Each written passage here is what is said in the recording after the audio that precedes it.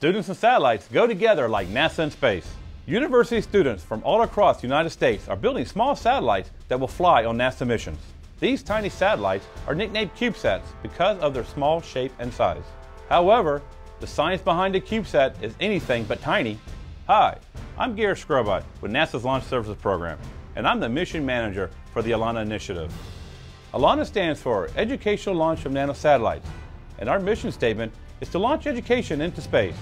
In fact, the ELaNa missions are the first educational launches for NASA's Launch Services Program.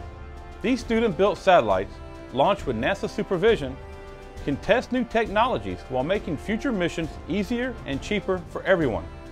A basic CubeSat that a student team would build looks like a 4-inch cube and weighs about 2 pounds.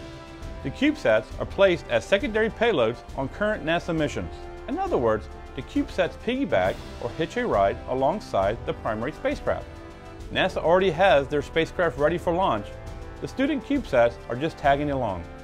NASA requires the students to take the basic capabilities of a full-size satellite and place them into one about the size of a grapefruit. One of NASA's missions is to attract and retain students in science, technology, engineering, and mathematics. ELaNa achieves this important goal by engaging and inspiring students with invaluable hands-on opportunities, such as working side by side with NASA scientists and engineers. Now that is the definition of real-world experience. It's true what they say, good things do come in small packages.